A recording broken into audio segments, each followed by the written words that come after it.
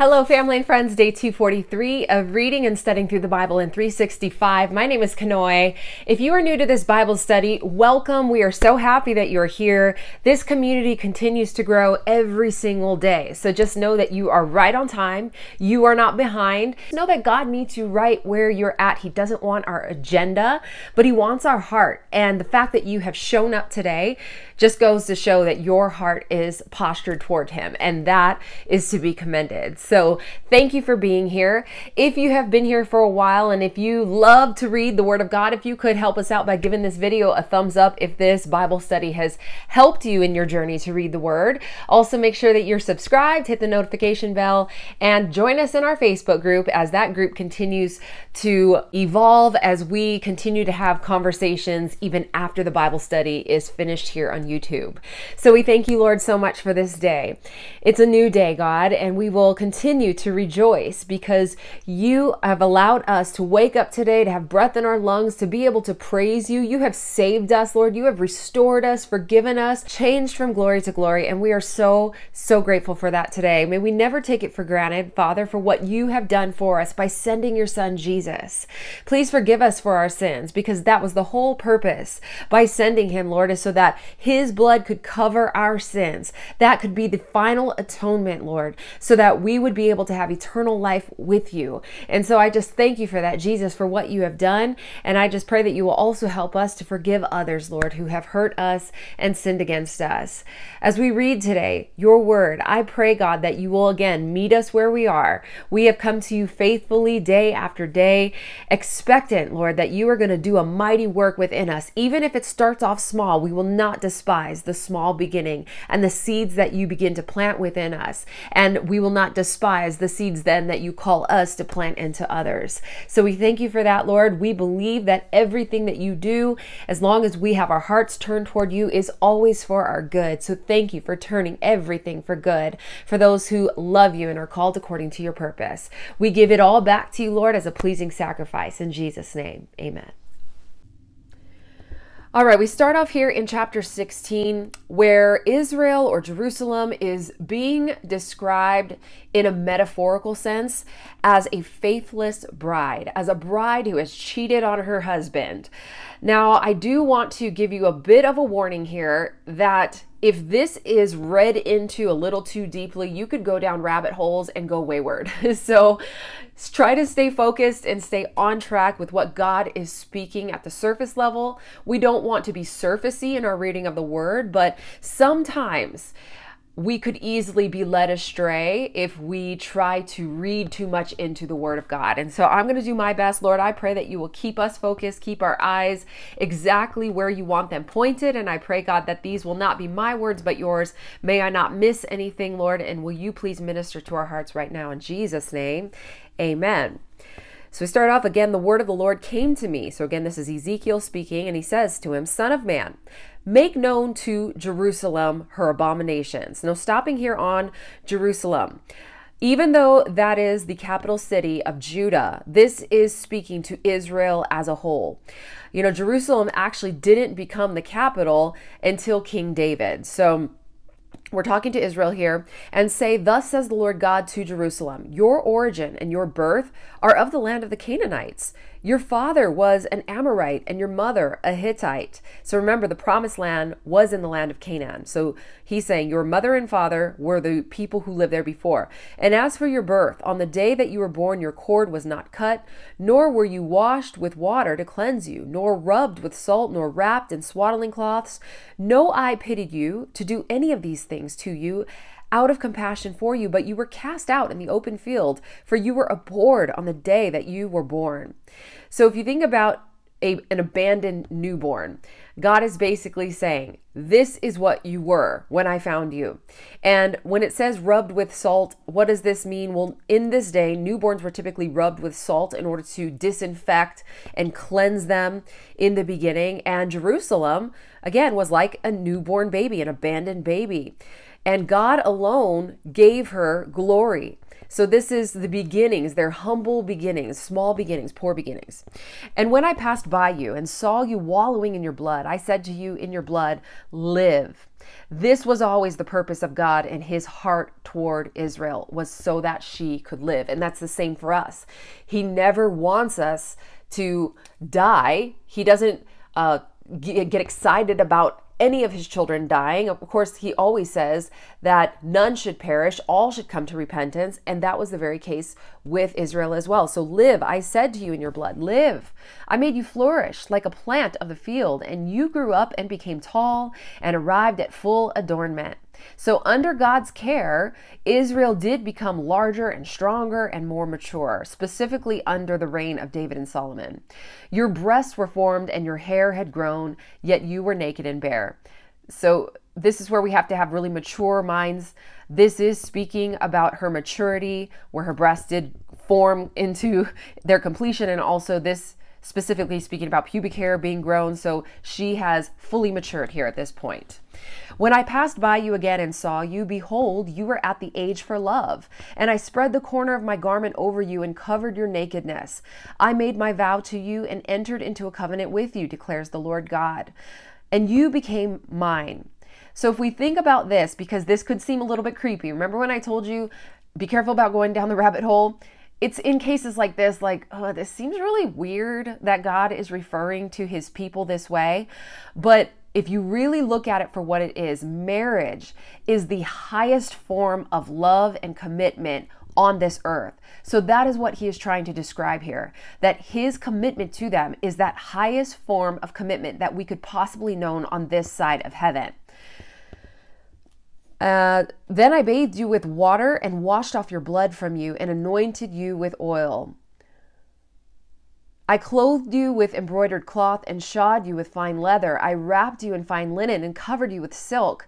And I adorned you with ornaments and put bracelets on your wrists and a chain on your neck. And I put a ring on your nose and earrings in your ears and a beautiful crown on your head. Thus you were adorned with gold and silver, and your clothing was of fine linen and silk and embroidered cloth. You ate fine flour and honey and oil, and you grew exceedingly beautiful and advanced to royalty. And your renown went forth among the nations because of your beauty, for it was perfect through the splendor that I had bestowed on you, declares the Lord God. So this is showing its completion and the fact that it is finished. When God entered into that covenant, he is saying it is done. And this is also looking toward that new covenant that we have with Jesus. When Jesus died on that cross, he said, it is finished. And so if we look at these things that I underlined here, these are the same things that Jesus does for us when we enter into that covenant. He covers our nakedness or our shame.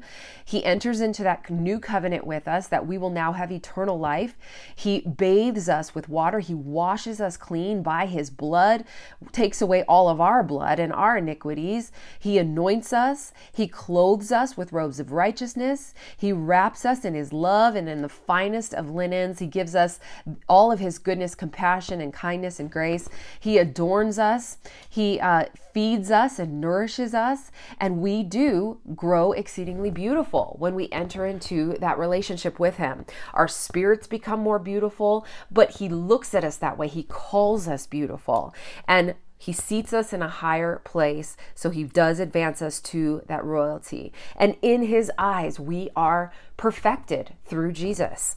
But you trusted in your beauty and played the whore because of your renown and lavished your whorings on any passerby. So basically, because of all of this stuff they were given, they were like a spoiled child, where they trusted more in the things and loved the things more than they loved God. And they thought that their prosperity meant that God was approving of their lifestyle. And so they became really apathetic and were like, oh, well, this must mean God's okay with what we're doing. So basically, they turned the gifts that God had given them into idols. Your beauty became his. You took some of your garments and made for yourself colorful shrines, and on them played the whore. The like has never been, nor ever shall be. You also took your beautiful jewels of my gold and of my silver, which I had given you, and made for yourself images of men, and with them played the whore. And you took your embroidered garments to cover them, and set my oil and my incense before them. Also my bread that I gave you, I fed you with fine flour and oil and honey, and you set before them a pleasing aroma, and so it was, declares the Lord God. And you took your sons and your daughters, whom you had borne to me, and these you sacrificed to them to be devoured.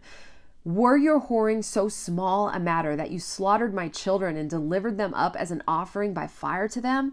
And in all your abominations and your whorings, you did not remember the days of your youth, basically when he rescued them and when he did a mighty work in their lives, when you were naked and bare, wallowing in your blood. So these are all of the things here that they are guilty of. They built shrines, they created idols, they gave to them what belonged to God. So they were sacrificing to their gods at this point, and they were practicing human sacrifice. And of course, one of the biggest things is that they did not remember what God had done in the past for them. And after all your wickedness, woe to you, declares the Lord God. You built yourself a vaulted chamber and made yourself a lofty place in every square. So not only did you do all of this wickedness, but you even continued in it and continued to do more and more wickedness. At the head of every street you built your lofty place and made your beauty an abomination, offering yourself to any passerby and multiplying your whoring. You also played the whore with the Egyptians, your lustful neighbors, multiplying your whoring to provoke me to anger. So this was another thing they did, was seeking those alliances with these other nations, which was completely against what God wanted for them. He wanted them to trust in him, but here they were instead trusting in their alliances with other people, including Egypt. Behold, therefore, I stretched out my hand against you, and I diminished your allotted portion, and delivered you to the greed of your enemies. So he took away their land and put them into the hands of their captors, the daughters of the Philistines, who were ashamed of your lewd behavior. You played the whore also with the Assyrians, because you were not satisfied, because that is the case with idolatry. It's never satisfied. It always wants more. When we live our lives according to the world, that is when we have that emptiness, that dissatisfaction with life. Yes, you played the whore with them, and still you were not satisfied. You multiplied your whoring also with the trading land of Chaldea, and even with this you were not satisfied. How sick is your heart, declares the Lord God, because you did all these things, the deeds of a brazen prostitute, building your vaulted chamber at the head of every street, and making your lofty place on every square. Yet you were not like a prostitute, because you scorned payment. So if you think about what prostitutes do, they sell themselves so that they can receive payment. That's like their job. But he's saying, you all scorned the payment. In fact, adulterous wife who receives strangers instead of her husband. Men give gifts to all prostitutes, but you gave your gifts to all of your lovers. So he's saying, you all, instead of getting paid for your services, you paid other people to be able to sin. That's kind of crazy to think about, right? So you were different from other women in your whorings. No one solicited you to play the whore, and you gave payment while no payment was given to you. Therefore, you were different and basically worse. Therefore, O prostitute, hear the word of the Lord. Thus says the Lord God, because your lust was poured out and your nakedness uncovered in your whorings with your lovers and with all your abominable idols, and because of the blood of your children that you gave to them, therefore, behold, I will gather all your lovers with whom you took pleasure, so all of those nations, Egypt, Assyria, Chaldea, Babylon, all those you loved and all those you hated. I will gather them against you from every side and will uncover your nakedness to them. So he will shame Israel before their lovers or the other nations, and that they may see all of your nakedness. And I will judge you as women who commit adultery and shed blood are judged. So remember that adultery in this day was subject to death. They would have been stoned to death. So they will experience judgment by way of death. And bring upon you the blood of wrath and jealousy. And I will give you into their hands, and they shall throw down your vaulted chamber and break down your lofty places. They shall strip you of your clothes and take your beautiful jewels and leave you naked and bare. So they will be shamed by their lover. But again, this is all for the purpose of their restoration. He had given them many chances and years to come to repentance, and they weren't listening. So now this is his only option. They shall bring up a crowd against you, and they shall stone you and cut you into pieces with their swords. And they shall burn your houses and execute judgments upon you in the sight of many women. I will make you stop playing the whore, and you shall also give payment no more. So will I satisfy my wrath on you, and my jealousy shall depart from you. I will be calm and will no more be angry, because you have not remembered the days of your youth, but have enraged me with all these things. Therefore, behold, I have returned your deeds upon your head, declares the Lord God.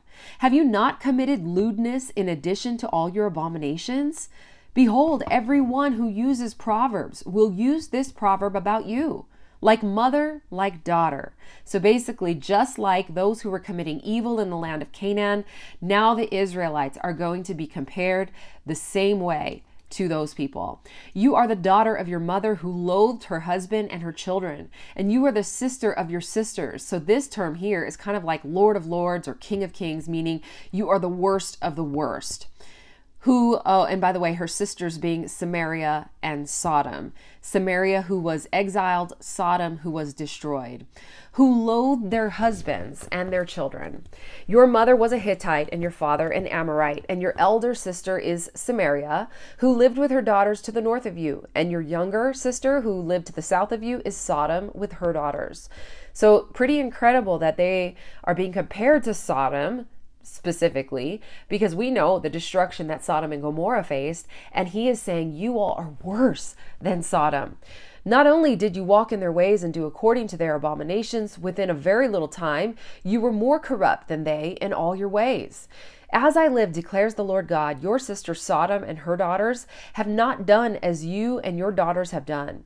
Behold, this was the guilt of your sister Sodom. She and her daughters had pride, excess of food, and prosperous ease, but did not aid the poor and needy. So here, most people, when they think about the sin of Sodom, they just assume that it was because of homosexuality. Now, of course, that was rampant, and that is one of the main sins that they committed.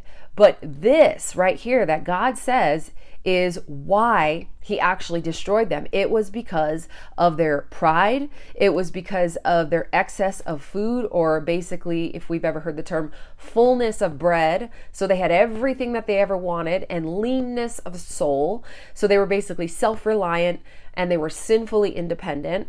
And also the fact that they had prosperous ease, that their worldly living became their God, basically. Their sports, their hobbies, whatever they were living in, their way of life. So this could be something that we need to be extra vigilant in, and we could do a heart check with is recreation a God to you? Do you spend more time in your sports, your hobbies, where you say, you know what, I'm sorry, I don't have time to study. I don't have time to pray. Or I don't have time to do this stuff that you guys are doing because I've got X, Y, Z, A, B, C, D, E, F, G to do. So do you have the time for the Lord? And if not, what is it that is filling up the minutes in your day? And also, they did not give aid to the poor and needy. They were haughty and did an abomination before me. So that abomination includes their sexual perversion and homosexuality. So I'm not saying that that wasn't one of the reasons, but that wasn't the main cause. God states it right here that it started with pride. Remember, all sin begins with pride. So I removed them when I saw it. Samaria has not committed half your sins. You have committed more abominations than they, and have made your sisters appear righteous by all the abominations that you have committed. Bear your disgrace, you also, for you have intervened on behalf of your sisters. Because of your sins in which you acted more abominably than they are more in the right than you. So be ashamed, you also, and bear your disgrace, for you have made your sisters appear righteous. I will restore their fortunes, though. Wow. This, God's grace on display more than ever. That he is saying that he will restore the fortunes of both Sodom and her daughters and the fortunes of Samaria and her daughters. But then I will also restore your own fortunes in their midst, that you may bear your disgrace and be ashamed of all that you have done, becoming a consolation to them. As for your sisters, Sodom and her daughters shall return to their former state, and Samaria and her daughters shall return to their former state, and you and your daughters shall return to your former state. Was not your sister Sodom a byword in your mouth in the day of your pride, before your wickedness was uncovered? Now you have become an object of reproach for the daughters of Syria, and all of those around her, and for the daughters of the Philistines, those all around who despise you. You bear the penalty of your lewdness and your abominations, declares the Lord. So this is showing God's love extending beyond Israel. So, of course, we have this hope for restoration, but sadly, the people still have to go through exile first. They still have to face some hard times first before God can completely restore them. But now we end here in this chapter with the ultimate restoration. For thus says the Lord God, I will deal with you as you have done, you who have despised the oath in breaking the covenant, yet, I will remember my covenant with you in the days of your youth, and I will establish for you an everlasting covenant. Then you will remember your ways and be ashamed when you take your sisters, both your elder and your younger, and I give them to you as daughters, but not on account of the covenant with you. I will establish my covenant with you, and you shall know that I am the Lord, that you may remember and be confounded, and never open your mouth again because of your shame, when I atone for you for all that you have done, declares the Lord God. So God's faithfulness is being shown to the Abrahamic and Mosaic covenants, and it did not hinge upon their faithfulness to the covenant. Clearly, they were unfaithful to it. So that is why he is declaring this ultimate restoration, because it is based upon the old covenants that he made, and he will not be made out to be a liar. So he made a promise, and he is therefore going to keep it. And so when he says, you will remember your ways and be ashamed, he's saying you will eventually come humble before me. And this new covenant will indeed bring that atonement through Jesus. And here in chapter 17, we see this parable of 2 eagles and a vine. The word of the Lord came to me, Son of man, propound a riddle. So a riddle being some sort of puzzling statement, puzzling story that has more of a deeper meaning, and speak a parable or an illustration that describes a spiritual truth to the house of Israel. Say, thus says the Lord God, a great eagle with great wings and long pinions, rich in plumage of many colors, came to Lebanon. So this eagle being Babylon, who is sort of the punisher, and Lebanon is Canaan, with, of course, Jerusalem as the major city. So came to Lebanon and took the top of the cedar. This is a description of Jehoiakim the king. He is the top of the cedar. So they took him captive. He broke off the topmost of its young twigs, so these being Jehoiakim's sons, and carried it to a land of trade, being Babylon, and set it in a city of merchants. Then he took of the seed, so the seeds being members of the royal family, he took of the seed of the land and planted it in fertile soil. So the fertile soil is ultimately where royalty will rule. He placed it beside abundant waters, and he set it like a willow twig. This now being a depiction of Zedekiah, who ultimately bends to Nebuchadnezzar. And it sprouted and became a low spreading vine, and its branches turned toward him, and its roots remained where it stood. So it became a vine and produced branches and put out boughs.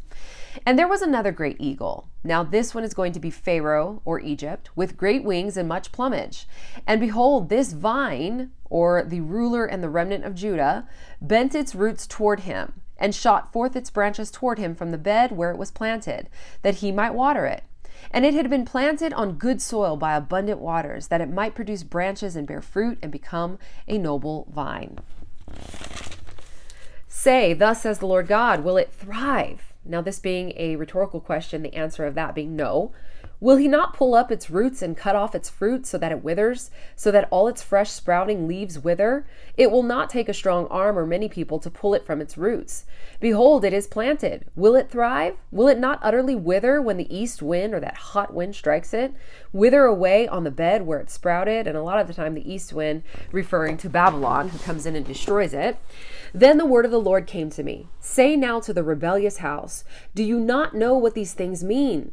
Tell them, behold, the king of Babylon, or the great eagle. So he's now describing what all that stuff meant. So we're kind of flipping the reversing of the descriptions here. Came to Jerusalem, or Lebanon, and took her king and her princes, meaning Jehoiakim and his sons, and brought them to him to Babylon. And he took one of the royal offspring, being Zedekiah, and made a covenant with him, putting him under oath, the chief men of the land he had taken away. So this was from the first invasion, and this invasion and those who had been taken away included Daniel, that the kingdom might be humble and not lift itself up, and keep his covenant that it might stand. But he rebelled against him by sending his ambassadors to Egypt, that they might give him horses and a large army. Will he thrive? Can one escape who does such things? Can he break the covenant and yet escape? As I live, declares the Lord God, surely in the place where the king dwells, who made him king, whose oath he despised, and whose covenant with him he broke in Babylon, he shall die. Now, Zedekiah is the one who broke the covenant that he made with Nebuchadnezzar. And even though this was an ungodly covenant that he made, God still expected him to keep his word to this oath. So Pharaoh with his mighty army and great company will not help him in war when mounds are cast up and siege walls built to cut off many lives. He despised the oath in breaking the covenant, and behold, he gave his hand and did all these things, and he shall not escape. So just like Zedekiah, God expects us also to keep our word and our oaths that we make with God and also with people. So we can't make an oath and then go looking for greener pastures and say, oh, you know what, actually, I'm going to go do this instead. That is an example of some of the things that we do as Christians. You know, we're always kind of looking for that greener pasture. Therefore, thus says the Lord God, as I live, surely it is my oath that he despised and my covenant that he broke. I will return it upon its head. I will spread my net over him, and he shall be taken into my snare. And I will bring him to Babylon and enter into judgment with him there for the treachery he has committed against me. And all the pick of his troops shall fall by the sword, and the survivors shall be scattered to every wind, and you shall know that I am the Lord, and I have spoken. Now, all of these things are fulfilled in 2 Kings 24, 2 Chronicles 36, and Jeremiah 37 and 52. These being the same description of this, or different descriptions of the same event. Thus says the Lord God, I myself will take a sprig from the lofty top of the cedar, being Israel, and will set it out. I will break off from the topmost of its young twigs a tender one, and I myself will plant it on high and lofty mountain. Does this sound familiar? The fact that God is going to take from that lofty top of the cedar, a royal heritage. He's going to take a little sprig out of there, and he is going to plant it on a high and lofty mountain. This, of course, is speaking of Jesus coming from the line of David, the branch of David, and he will be placed on Calvary ultimately. On the mountain height of Israel, I will plant it, that it may bear branches and produce fruit and become a noble cedar.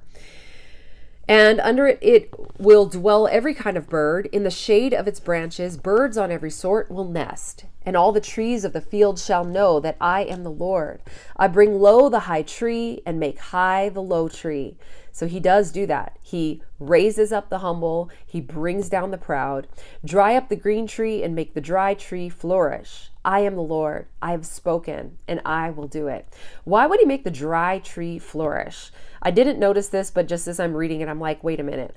Shouldn't it be a tree that has nourishment that flourishes, one that is being able to drink? Well, if we think about it, this is talking about a thirsty tree. Those who thirst for the living waters will never thirst again.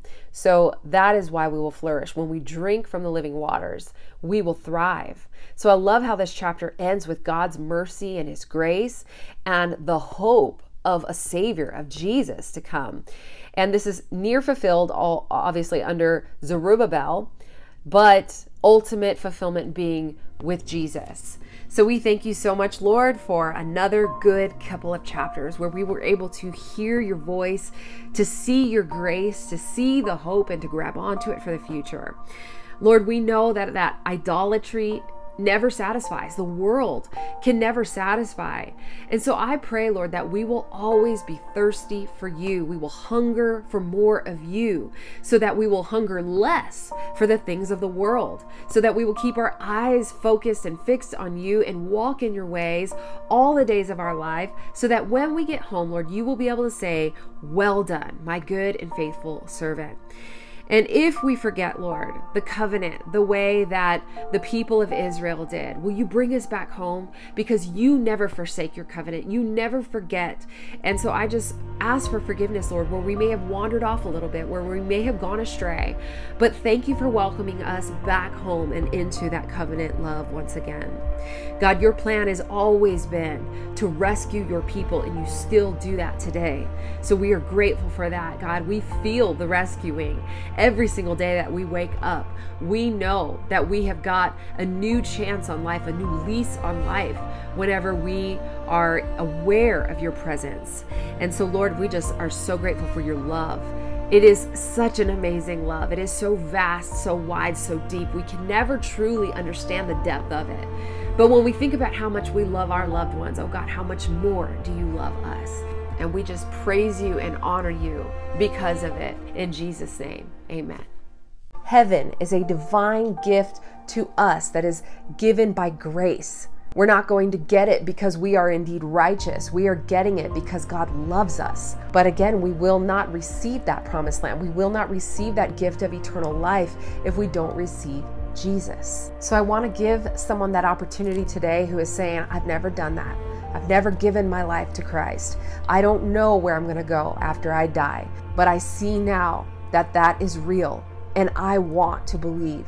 So if that is you, we're going to say a prayer. I'm going to put the words on the screen so you can say them audibly with your mouth, because the Bible says that when you believe and when you confess with your mouth that Jesus is Lord, that he died and he rose again, then you will be saved. So let's pray this prayer, believe it in your heart, speak it with your mouth, and know that this is indeed the day of your salvation. Dear Heavenly Father, thank you for Jesus. Jesus, thank you for dying for me. I believe that you came, you died, and you rose again. I thank you that all of my sins are forgiven. I confess of my sin, I turn from them, and I live my life for you. So I receive you now as Lord and Savior of my life. I belong to you, Jesus. I pray these things in Jesus' name. Amen.